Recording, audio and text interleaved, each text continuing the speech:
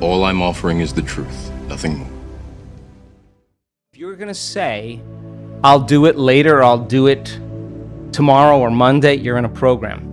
Yeah. Right? Because you actually should be doing it in the moment, right? Right. So then I assert that if you're not in the present moment, you're running a program. And so the more, listen, paying attention is being present, and it's a skill. And you know when someone's present with you in your life because they're paying attention to you. And you know when they're not present with you because they're not paying attention to you. So then imagine you're going to create and you're not present. How could you miss the moment of creation? You then are in the known. You're in the familiar past or the predictable future. So that sweet spot of the generous present moment, if you keep practicing overcoming your body, overcoming the conditions in your environment, and overcoming that predictable future and the familiar past, and you keep working for the present moment, you are going to develop the habit of being present. And if where you place your attention is where you place your energy, and you're in the present moment, you got a lot of energy to use. You got a lot of energy to execute. You got a lot of energy to design a destiny with. We are wired to be creators. We already know how to do it. You just made up your mind that it was more important than anything else. And you have that vision, you have that possibility, and the moment you feel that emotion, you're connected to your future, and no person, no thing, no experience will stand in the way between you and that future. And it's feeling connected to your future, feeling the inspiration, the joy, feeling the exuberance, the love for your future every day is going to, just like your body follows your mind to the coffee maker, to the toilet every morning, to the known, your body is going to follow your mind right into that future because that's where your attention and your energy is. So then, yeah, if it isn't happening in your life, then there's some emotion. There's some unconscious attitude or thought process, hardwired. There's some habituation of thought, behavior, or emotional reaction that's keeping you as you. So then if your personality creates your personal reality, and it does, and your personality is made up of how you think, how you act, and how you feel, then the present personality who's listening to this show has created the present personal reality called her life. So if you want to create a new personal reality, a new life, it means you're going to have to change your personality. That means you're going to have to start thinking about what you've been thinking about, and that 95%, and change it. You're going to have to become conscious of your unconscious habits and behaviors, how you speak, and modify them. And then you're going to have to look at those emotions that keep you connected to the past and decide, does this emotion belong in my future? And if it doesn't, leave it behind and the memory associated with it. So most people try to create a new personal reality as the same personality, and it doesn't work. We literally have to become someone else. And the act of becoming is a function of overcoming. So that means you got to light a match in a dark place. And when you sit down and all of a sudden you hear those voices, I can't, it's too hard, I'll never change, it's my ex's fault, it's my boss's fault, I'm too this, I'm too that, I'm too old, I'm too tired, it's too late. And those are the thoughts that are the boundary of the known. And now you're stepping out into new territory, and the body that's been conditioned to be the mind emotionally is saying, don't leave the known here. Stick with guilt. It's much better. Stick with suffering. At least you can predict it.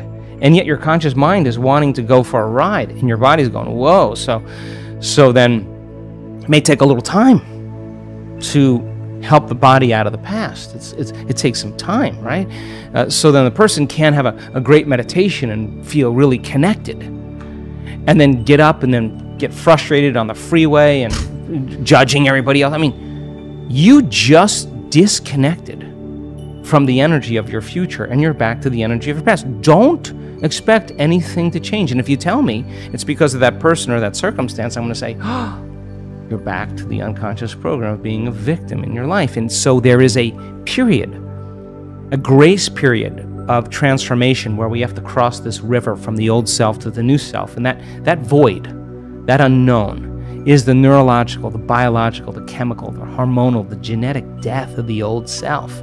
And the most people, the moment they step out, and the hardest part about change is making a new choice. The moment you make a new choice, get ready. You're leaving the known. It's going to be uncomfortable. It's going to be unfamiliar. There's going to be some uncertainty. You can't predict. You're not in the known any longer. And most people, they step out and they hear that voice. It's too hard. You never change. And they believe in that thought. And that thought leads to the same choice, which leads to the same behavior, creates the same experience, produces the same emotion. And then they say, oh, this, Aubrey, feels right to me. No, that feels familiar. So then, if you're becoming conscious of how you speak, you're sitting in your meditation and you're becoming aware of how you act, that you complain and you blame and you make excuses, you feel sorry for yourself, you judge other people. Now you're conscious of what you were unconscious of. That's a victory too, because consciousness brings awareness, and there's an energy that goes along with that. And now all of a sudden, you're not in the program. You're the consciousness observing the program. You're outside the jar. You're objectifying your subjective self. You're seeing yourself through the eyes of someone else. And then when you look at those emotions and you say, my goodness, I didn't even know it was guilt. This is how I always feel. I didn't even know it was guilt. Now I know. All right, well, now that you know, you can't not know. So then what are you going to do? You're going to live with the knowing that you're a victim, or you're guilty, or you're suffering? No, the insight isn't going to do anything until you initiate some type of change. So then you say, I'm going to stop blaming, complaining, make excuses, feeling sorry for myself, judging other people. Now you're in the river. And there's a tug for the brain and body to go back to the familiar past. And every day, if you just work on practicing and changing it, you will go from one state of being to another state of being. And you will begin to think differently. What thoughts do I want to fire and wire in my brain? That's a good question. What behaviors do I want to demonstrate in one day? The act of closing your eyes. As an athlete, you know this, and you begin to rehearse in your mind, mentally rehearse what you're about to do, begins to install the neurological hardware in your brain to look like you've already done it. Now the brain is no longer a record of the past. It's now a map to the future. And if you keep hitting that hardware over and over again, the hardware is going to become a software program. And who knows? You just may start acting like a happy person. There's no magic there. You're actually following suit of how you primed your brain. And it's no different than training in any sport or dancing the salsa or whatever you do. When you're distracted by your environment and you got your cell phone and you're tweeting and you're Instagramming and Facebooking, whatever people do, you're distracted by that feeling. But I now know that if you take a person and you say, okay, close your eyes, sit in the silence of any external stimulation, remove the environment, sit your body down like an animal. Body is the animal. Tell it to stay. I'm going to feed you. You can check your cell phone. You can shower. You can have your coffee. But when I say, and so then here comes the challenge, right? So, and then if you say then you're not going to live in the familiar past or predictable future, you're not going to think about how long you've been meditating, what you got to do. You labor for that present moment. People think when they do this that they're doing something wrong because there's such discomfort that comes with it.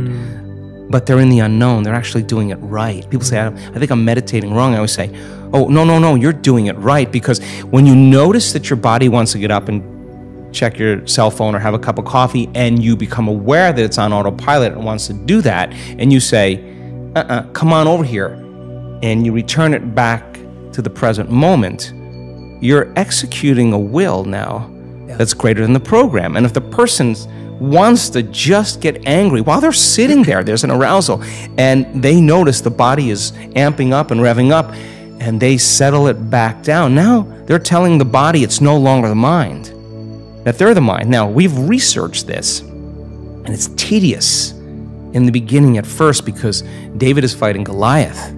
But if you keep practicing it, just like training an animal, sooner or later the body acquiesces. Sooner or later the body is trained to a new mind, and when that happens, there's a liberation of energy. The body goes from particle to wave, from matter to energy, and there goes that emotion, literally liberated from the body as energy.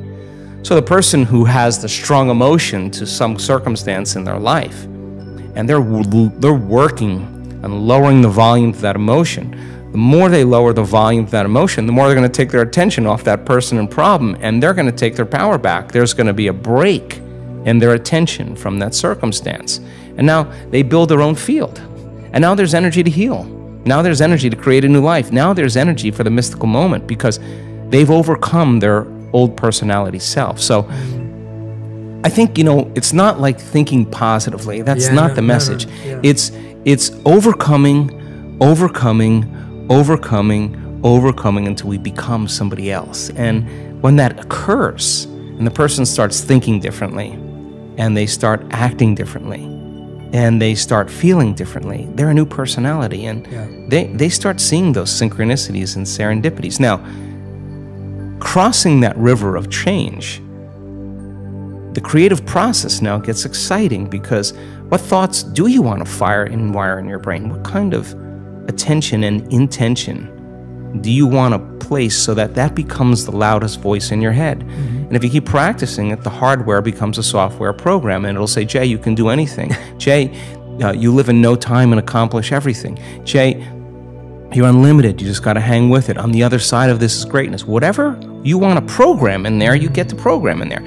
If you sat down and say, how am I going to be with my wife, my husband, my partner? How am I going to be with my kids? How am I going to be at work with my coworkers? How am I going to be in traffic? And you close your eyes and you begin to rehearse in your mind. If you're truly present, the brain does not know the difference between the real-life experience and what you're imagining. So now the brain goes from a record of the past to a map to the future. Now you're installing the hardware. Keep practicing it, it becomes automatic, it becomes easier. Now it's a software program. You may just start behaving differently. And then if you said, well, listen, I'm not going to wait for my healing to feel gratitude. I'm not going to wait for my new relationship to feel love. I'm going to actually teach my body emotionally what that future feels like before it happens. Now, this is a big turnaround for a lot of people because we're so reliant on the outer world to change our inner world. I think it's the creation of more experiences, and I think I think we came from source, from singularity, from oneness, and we have descended down into density, fooled by our senses into separation. And every single being has a spark of oneness of the divine within them. And we got so separate that we now have our own free will to answer the question, is there more? Because if you're oneness, it gets kind of boring after a while. Like, is there anything else? Well, the moment you ask if there's anything else, you're no longer oneness. You're something other than oneness, right? And you're a different consciousness, separate from oneness. So I think then we live life, and then when we can predict the feeling of everything that can happen in our life and it gets boring and we're not impressed by anyone or anything, we ask the same question, is there more? And that's when the soul goes, all right, well, it's been how many lifetimes you've been doing this? Okay, there's an awakening. And we ask that question, and then all of a sudden we start getting information and books and stuff and meet people, and it gets exciting, and it's how the universe works. And so we climb out of this, and I just think there's so many incredible experiences that are left in the unknown that we get to have. And then of course when the journey's over and you evolve to that point, then you take that wisdom and you say, here's what I learned, and it was scary down there, and boy, I tell a great story. And then you hang out there and you go, is there anything else besides all? And then here we go again. It just never ends. I don't know, that's my